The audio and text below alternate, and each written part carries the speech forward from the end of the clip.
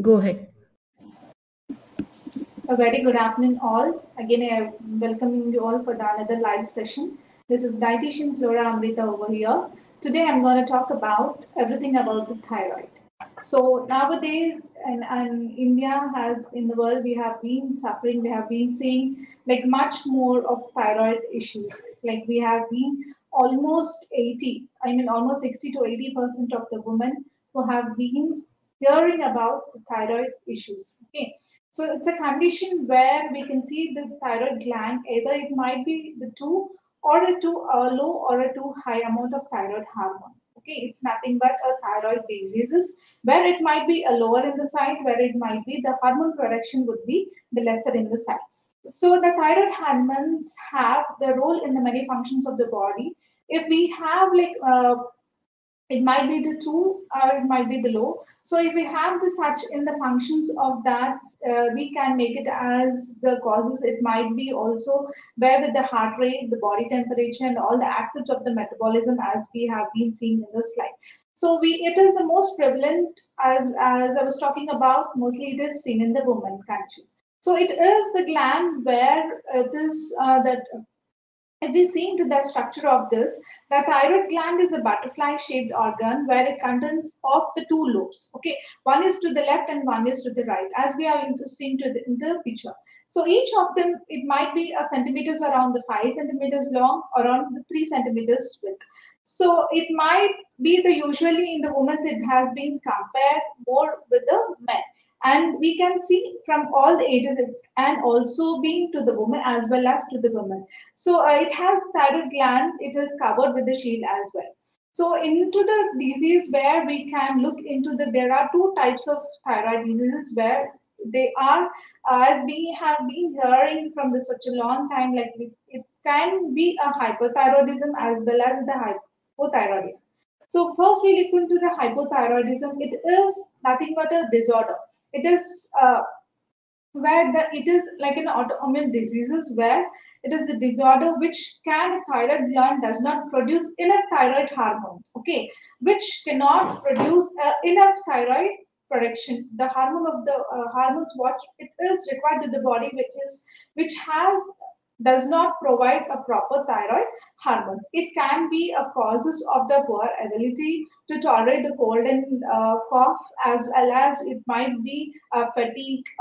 The main causes of weight gain, depression, okay, and slower heart rate, the constipation, everything. It will be if we see into the symptoms. These are the symptoms where the hypothyroidism, which does not produce enough of the thyroid hormones. So occasionally, it has been seen in the form of in the near the neck. It is due to the goiter. So next, we see to the other type of the thyroid disease. It's nothing but the hypothyroidism. The hypothyroidism is a condition that and also causes the excessive production of the thyroid hormones by the thyroid gland. See, there is at all no production at all, as well as there is an excessive production. So there is a difference between the hypo and the hyper. So the signs and symptoms of these hyperthyroidism the same. The sleeping problems again, the fast the heartbeat, just exactly opposite to the hypothyroidism. As we have been the weight gain and we have seen here the weight loss. Okay, so the enlargement of the thyroid gland and it might be the diarrhea, it might be the heart intolerance, the fastest heartbeat, as the sleep problems has been fatigue, muscle weakness, irritability, and many other causes also being seen in this hypothyroidism. So the main causes it might there is a less production as well as the excessive production where we have to know that today like what is the main cause of this the production of the hormone where we need to know that how the thyroid hormones will get produced. So the Hashimoto's is diseases, it's nothing but the autoimmune diseases. Okay, so the autoimmune diseases which can affect the body cells can damage the thyroid glands. Okay, that is nothing but the autoimmune diseases. And the excess of iodine deficient, I mean the iodine deficiency also is to be known where If in the body, if you have the iodine deficiency, that can also be cause of the hypothyroidism, the over response of the hypothyroidism treatment. And if we see into that, the radiation therapy is there, then thyroid surgery can be done. The medication is the number one priority where we have to look into, and the pituitary disorder and the pregnancy. So it can cause not only in a right from a small age group, but also we have the from a born baby as well as to the geriatrics.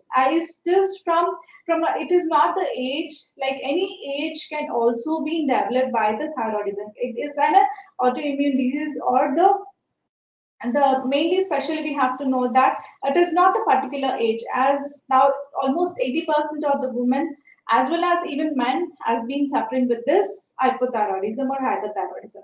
So as mainly we have to look into like what to include. Okay, so many of the clients who have been, many of the patients who ever come to me, and number one question is like every day morning we have to take a thyroid tablet. So what are the foods to be avoided and what are the foods to be taken? That is the number one where we are looking into the, as per the dietitian, you will need to know about it.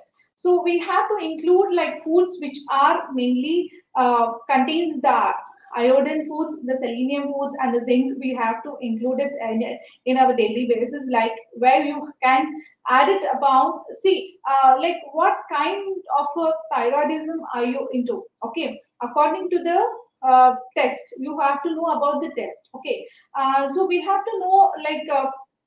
Foods which we have to consume where you can get enough amount of the iodine, selenium, and the zinc, where you can include in our plant-based sources where the food where we get from. So you have to the iodine rich foods contains like cheese, milk, like iodized table salts and whole eggs can be included, which are rich source of the iodine. And the selenium contains like basil nuts, beef, and the turkey, chicken, eggs, like non-veg, and the brown rice, oatmeals, which also helps into increase the selenium content. And so also the zinc is also most important. So where you get in mostly nuts, the seeds, where nowadays we have been telling to have a lot of zinc and magnesium.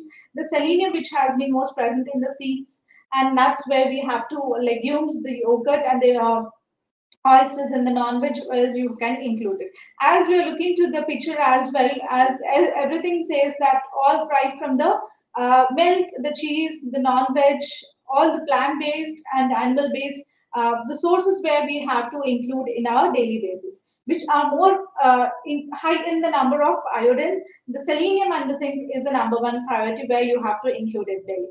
So foods to be avoided mainly for the hyperthyroidism. So the goitrogenic foods, goitrogens are the compounds that affect the thyroid functions in the person which consume for the large amount.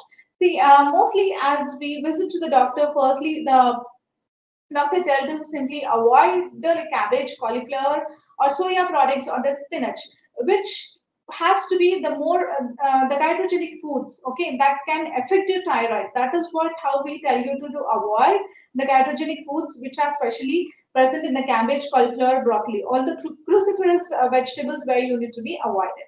As well as soya products. Either it might be the tofu, the soya milk, the soya chunks, has also the nitric compounds where it triggers, okay, where the medication gets triggers to absorb it, where you would not get a proper uh, amount of the thyroid glands to be produced. So that is why it inhibits it too. That is why we need to make a note of to be the foods to be avoided when you are into the medication and proper according to the values what we are. You have it. Okay, and the processed food, as everywhere the dietitians or the doctors tell you to avoid, the first one is to avoid the processed food. And it might be the fast food, it might be the cakes, the sodas, the zero calories which we are getting into the artificial sugars. It might be the unnecessary nutrients you're taking into the proper nutrients where you have to be on a check like what kind of nutrients you need to be taken on. So the processed foods and the complete crash diet, and everything is nothing but a crash diet where you have to be crashed out. So this is how where the foods to be avoided. So high sugars, high fat, I mean, the processed foods where you have to be avoided as well. So that is what where I was talking about the hypothyroidism. Now let me talk about the hypothyroidism, where again where it is completely opposite where I was talking about in the previous slide. It is like sleep low iodine foods, yeah, where there you have to include a proper iodine foods. Here you need to include a low iodine foods, where you have to go with not iodized foods, okay, where in this hyperthyroidism where you have been so many completely opposite symptoms, properly opposite causes where we have been seen. So that is why in the dietary instruction also as well, where you have to go into the opposite direction as well. So where in the hypothyroidism where you have to include iodine, there might be selenium and zinc. Okay, where now you have to contain a low content of iodine foods. Okay, non-iodized salts, maybe the egg whites, the tea, coffees, where you have to go with the sugars, might be the jellies and artificial sugars. I mean the alcohol, the fruits and fruit juices. It is the number one where it is low iodized foods which are has to be included. Okay, and the cruciferous vegetables where you can include in this hypothyroidism, where the sprouts might be the cabbage, the cauliflower, broccoli and all, where you can include happily in the hypothyroidism. Okay, not in the hypothyroidism. The food containing the selenium as well, where you can be included. The foods containing the iron as well, you can include it in your daily foods. And to be avoided for the hypothyroidism is like iodine rich foods. See, again, I was talking about where you have to be, again, it's coming to the avoided, where you have to avoid iodine rich foods. Okay, dairy products, the egg yolk, the iodine supplements, again, the soya products, the caffeine and all, where you have to avoid it for the hypothyroidism. Okay, and the test to be done for the hypothyroidism function is like when you visit to the doctor, these are the tests, these are the normal ranges where you have to know about it. I mean, the T3 is nothing but 100 to 200 ng by dl, and T4 is like 4.6 to 12. Okay, and THS is like 0.4 to 4. So everything we see around the thyroid stimulating hormone is the ratio where we count around. So we, according to the ratios, we have to know that which kind of category into the hyper or hyper. So as everybody has the myths, like it's a number one myth, like if you have a thyroid problem, you will be developing a goiter, enlarge the gland. So the majority of the people with the thyroid disease do not develop a goiter around your neck, which is seen in your neck side. So it is most of the patient doesn't people or does not form develop a goiter, but few of almost 30% to 40% can form a develop a goiter as well.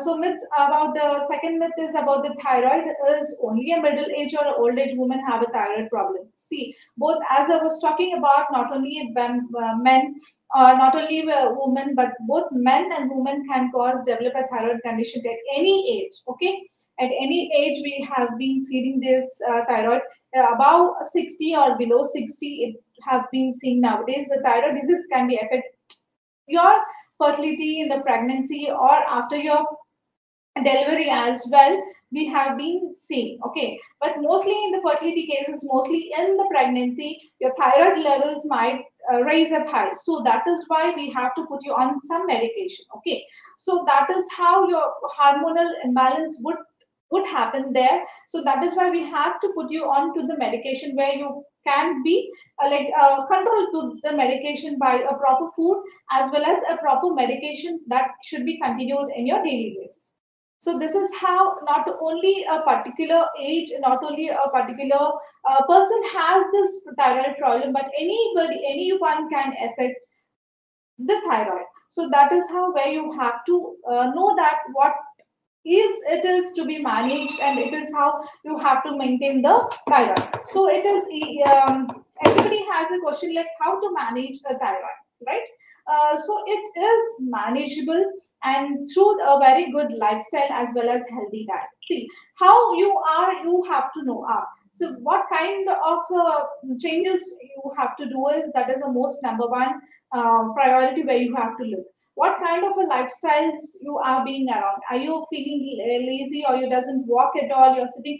Everybody nowadays, we are into a sedentary life. We have been sitting for the longer time.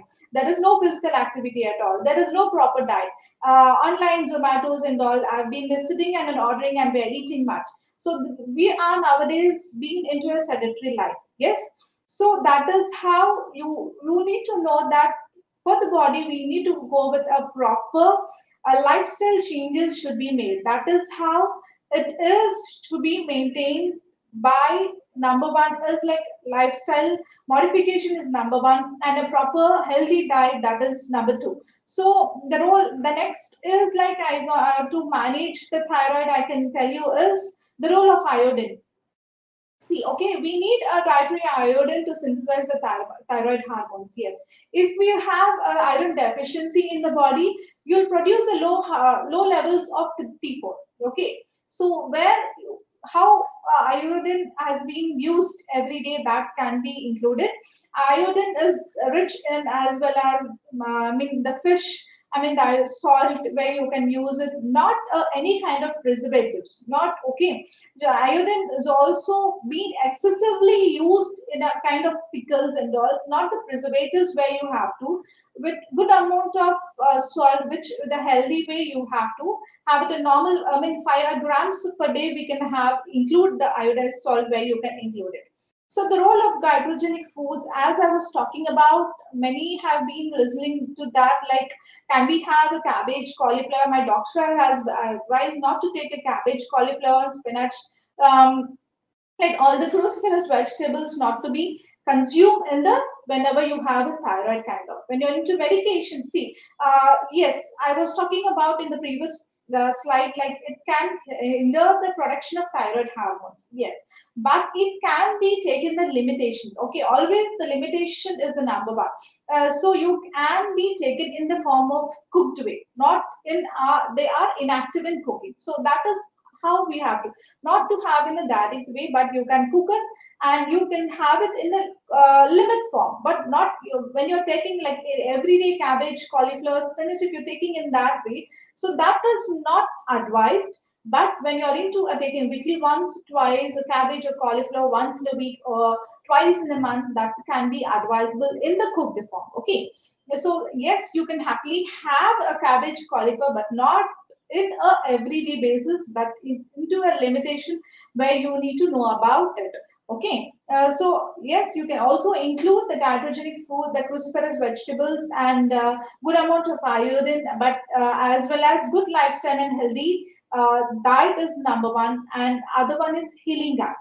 See, gut is the number one, where the studies have shown that low thyroid hormones can lead to the leaky gut and the poor gut health. So you have to suppress the thyroid function, where you have to make your gut healthier, where you have to take about good amount of fiber rich foods, as well as you have to hydrate yourself well, as well as you need to have a good amount of probiotic foods, where your gut makes you healthier. Okay, so always choose the probiotic foods. It might be the fermented foods, the idli batter, dosa, and curd, yogurt also can be included, and good amount of what I mean the water. Hydrate yourself well, and good amount of fiber-rich foods. Okay, this is how your bowel movements and the gut process will be good. So where you all the studies has been shown that the thyroid hormones have a low, where you need to have good amount of thyroid functioning as well. As I was talking about the selenium as well in the previous slide, the selenium rich foods, the minerals where the thyroid hormone production. Okay, the thyroid production that thyroid from the damage cause the oxidative stress. The selenium is the main mineral which can cause and protect from the oxidative stress. Okay, so always make sure you have selenium rich foods, and which is available and in your I mean, meat products and the fish and few nuts can be available. These are the sources where you get the selenium there, and the thyroid contains high amount of selenium. Okay, and can deficiency can lead to the thyroid dysfunction as well. So make sure you have a selenium and keep your gut healthy so that it can be helpful for you. Can it be reversed? Okay. Your medication, yes, medication is number one, where you have to take it every day. And few people will be having a query like, we need to take a medication daily. Okay, once into the control, but still your value is into the control, but still you need to continue your medication or what? Yes, you need to take it into the according to your levels. Your doctor has to decide like what, how much mgr you have to consume it. Okay, but every day you need to take your supplement, I mean the thyroid medication, where it can be in a control, the production and the thyroid hormones which has to be maintained. So that is how, if you don't take any medication, you might raise up like a rocket, your levels might raise up your like a skyrocket. So you need to, number one is like medication, where you have to be consult a doctor, and it has to be advised, and it should be taking it every day, where your thyroid hormone production will be like in a good control by making a lifestyle changes. Yes, good proper physical activity, where it really helps you, like whether it might be the weight loss, which really helps you in the in the production of the thyroid. Yes, where you have to make the, you might feel in the, when we have been seeing such causes and symptoms there, you might feel fatigue, you might be feel lazy in there over there. So number one issue is like medication and proper lifestyle changes is where you can reverse back with the normal thyroid functioning. Okay, the combination of healthy diet, good workout, and sleep. Yes, these are the three main important things where you have to follow it every day, like proper food, proper diet. I mean, the proper healthy diet, proper good physical activity, and good amount of sleep. Okay, 8 hours of sleep, good hydration, and the good balanced diet, and good and changes in your lifestyle changes. That is the good where you can maintain and balance your thyroid levels, which is the more important, which you can suspect all the autoimmune diseases, where it is most helpful by maintaining by yourself. By maintaining by yourself, that can be in a control, where you cannot either not cause with hyper and hypothyroidism as well. So this is how, as we have been talking about the thyroid, where you have to know like and you have to know like what the main priorities, the good lifestyle changes is number one, and other one is a proper medication and a good sleep, and good amount of balanced diet, where you get good amount of selenium, iodine, and all these are the where you have to include, and to be avoided as well, where we have been seen. So this is how we have been seen today, and if you have any queries, let me know.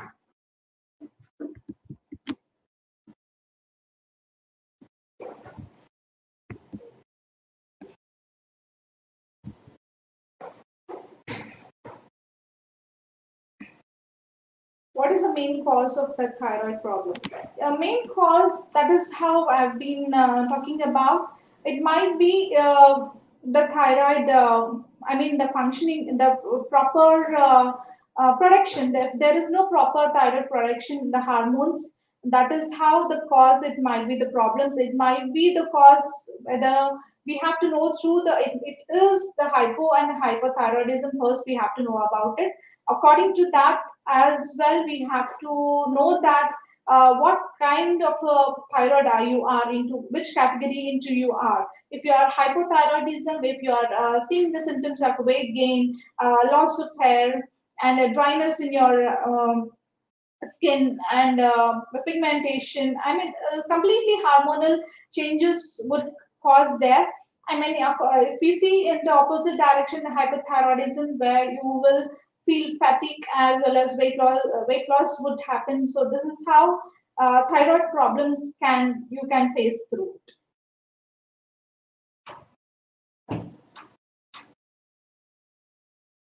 Is the thyroid problem serious? Yes, it is a serious problem as well. We have to know about it, because There are so many signs and symptoms where we have been seeing in these slides over there.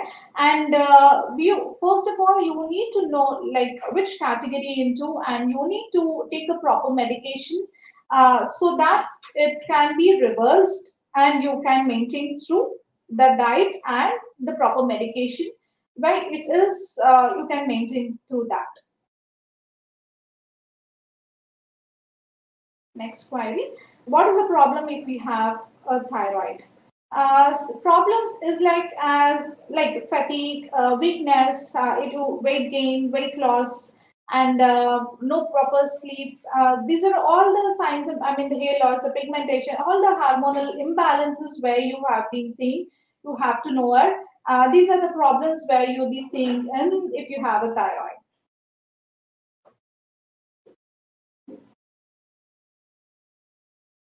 Next query. What food is good for the thyroid? See, I just was talking about into the category as well. A good amount of fiberized food, selenium, zinc, iodine, all these the foods, a good proper balanced diet according to your category. It is like hypothyroidism or the hypothyroidism, where foods to be in opposite direction, where few foods to be avoided in the hyper and few foods to be included in the hypo. So, according to your category, where you have to consult your doctor as well as dietitian, where she can help you out the foods. I mean, complete details where she can guide you through the foods to be avoided and foods to be included according to your thyroid levels as well. How do I keep my thyroid healthy? Yes, this is a good question again. You can keep your thyroid healthy by maintaining a good and a healthy lifestyle changes as well as a good balanced diet. A good food and a good physical activity is number one where you can maintain your thyroid healthy.